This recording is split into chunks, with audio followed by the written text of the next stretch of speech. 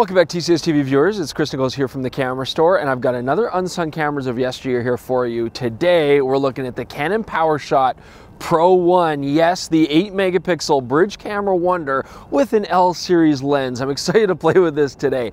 And it's wintertime in Alberta, of course, so it's freezing cold, and I'm going to attempt to take photos in our yellow and brown hued world that we live in here in Alberta. It really is a tough shooting opportunity. So you know what, I think I'm just gonna celebrate the beauty that is the sterile and cold Alberta environment, downtown Calgary here today.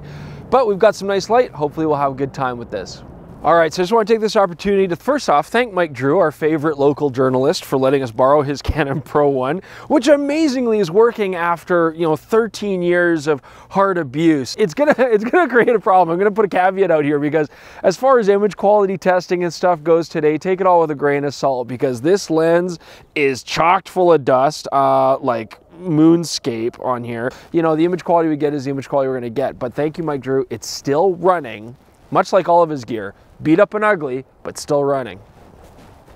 Now the Powershot Pro1 is a 2004 camera, and there was a really interesting thing going on at this time.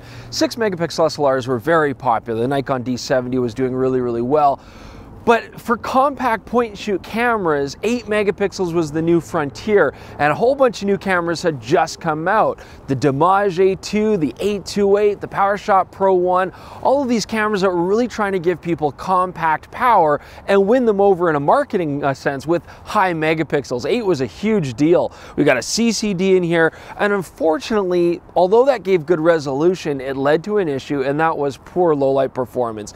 This camera goes from 50 to 400 ISO, and it gets noisy at 100. 200 and 400 just look abysmal, but this was the space race, if you will, at the time. Manufacturers trying to outcompete each other with big megapixels. So going back to 2004, I remember this time very well. I mean, this was some Cold War shit. It was like a space race. And unfortunately, the people that lost that war were the end users because just too many compromises, trying to cram so much of these cameras, the technology wasn't there. Now, the Pro1's claim to fame was its L series lens, and outside of their camcorder division, this is incredibly rare. You don't find L series unless they're full frame lenses on an interchangeable SLR. But here it was. Actually, very sharp lens, but because of its compact nature, lots of fall off, lots of chromatic aberration, and this was commonplace for cameras at the time. One thing I will say though, everybody was marking their own gimmick. You got L series lenses here. The Sony had its big rotating grip on the 828 so you get different angles. The Konica Minolta Damage A2, it was featuring electronic stabilization. And so one great thing about wartime production is you get these huge advances in technology, things that we now take for granted and enjoy today. Now, I'm trying to get some separation of the background, and actually the 28 to 200 that comes on the Powershot Pro1 is not bad for aperture speed.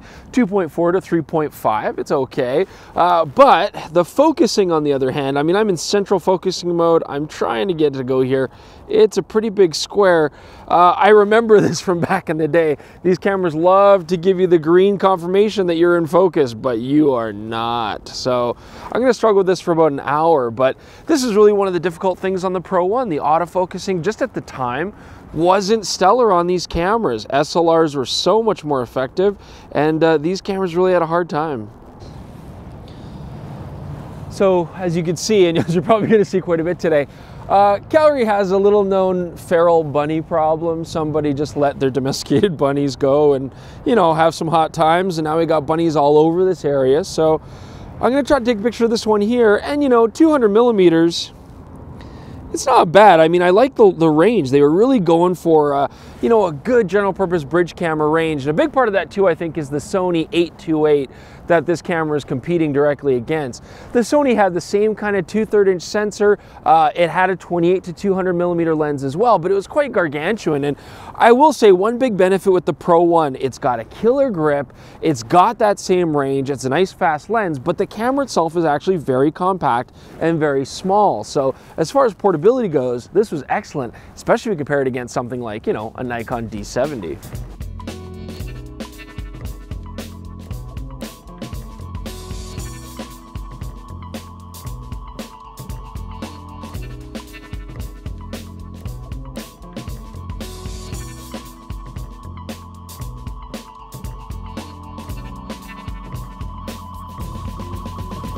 Oh, there we go. Yeah, there we go. That's still not a masterpiece at all. So here's a good example not only of the fact that we are inundated with bunnies, but if you look in the corners, you should hopefully be able to see on the concrete there and the grass, those dark corners. And again, just a condition of this particular lens to have a lot of fall off wide open. All right, so I'm zooming, as you can see here, through this chain link fence. The lens front is small, so I can actually get right through the links here. But as you can see, I'm using this electronic zoom mechanism, and I'm really not a big fan of this. I'm sure it makes the camera a little bit smaller, but it wastes battery life. You have a hard time stopping exactly where you want it to go, right? It's just preset movements. I far preferred the Minolta Damage 2 and the Fuji at the time as well that had a mechanical helicoid. Saves battery life, makes sense. I know exactly where I want to go. And battery life is an issue on this camera for sure. So I guess we'll just head down here to the river and check it out. Oh, hang on, I'm gonna take a picture of this hipster's paradise going on right here. Beautiful. So the Pro1 has both an EVF and a viewfinder. As you can see, it's a flippy screen, 235K dots on both actually. The EVF is of course terrible, but that's not a detraction against the Pro1. That's really just the fact that it was 2004. I mean, they were garbage, and I could see why people were so adamant on optical viewfinders over these things. Of course, you know, the future shows that now we love them. But this flip screen is useful, and again, I do miss this full articulating flip screen. Very much reminds me of the Powershot S2IS that I used to have. But very handy, even in a situation here.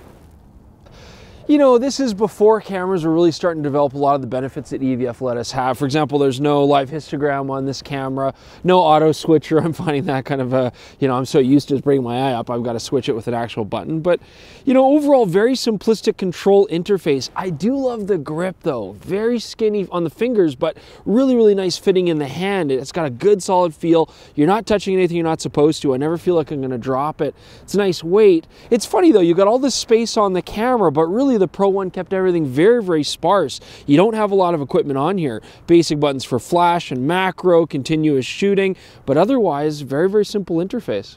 All right, so you can probably see we've got a top LCD right there, a la SLR mode. Again, I think an attempt to really make the Pro1 like a pro photographer's pocket camera. So I'm going to take a picture here, and no, there's no image stabilization on this particular lens, but I'm going to try the poor man's tripod, just jam this against here. I'm shooting at f8, which is the maximum on a 2/3 inch sensor camera like this. But luckily this camera does shoot ISO 50, and it does also have a built-in ND filter. So I've cranked that on, I'm going to be nice and steady. The picture's probably not going to be sharp, but the lens is so dusty it wouldn't have been anyways. Oh, that's lovely. So it doesn't really matter how you look at this camera, it's ugly. It just wasn't a very pretty design. Comfortable, functional, but not much to look at. Although, to be honest, in 2004, it was a lot like this with many different manufacturers. Everybody was just trying weird designs, trying to make cameras functional, look modern, but there was just no design aesthetic to it. Either that or the SLR companies were really trying to protect their SLR business.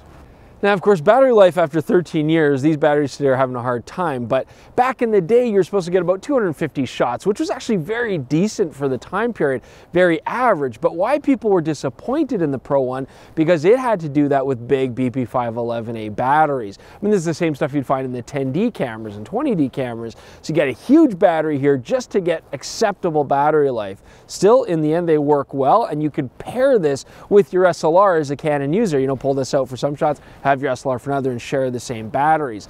What I'm doing today though is I'm definitely turning the camera off every single time, and it actually had this very novel on-off switch. I'm pretty sure they use this on some of the S cameras as well, but it works well. Flick left to turn on, flick right to do playback, and push the button to turn the camera off. I still feel though that every time that lens goes in and out, I'm just losing battery life. I don't always shoot thin depth of field, but when I do, I shoot 2.4. You know, of course, I like making these Unsung cameras of Yesteryear for you folks at home, but really these are videos that I make for myself just as much, because Working in a camera store for 15 years, this brings back memories. I remember selling this camera. I remember looking at this, evaluating it, you know, is this gonna be good for customers? And this is an Unsung camera because frankly, it didn't sell very well. It wasn't really a very good camera. It had some nice benefits to it. It was actually compact at a time when other cameras were monstrously large, and it was the L series lens. Everybody was excited about that, but there's better cameras out there, particularly the Minolta Damage A2. That camera kicked ass. I love that thing, and if anybody has one we can borrow, please let me know, because that camera is so much fun. But I think where the Canon Pro1 really does shine is just as an example of the whole race of technology at the time, just this constant endeavor to beat out other companies and surpass other people. And it was actually a really exciting time in the photographic industry, at least from a retailer standpoint. I hope you guys had a good time. Again, I apologize for just the brown and yellow that you're gonna get in Alberta. That's just the way it is here. But you know, take your own trip down memory lane, check us out, subscribe, comment to us, check out our Instagram and Twitter feeds as well, and we will see you very soon. Thanks for joining us for another Unsung Camera of Yesteryear.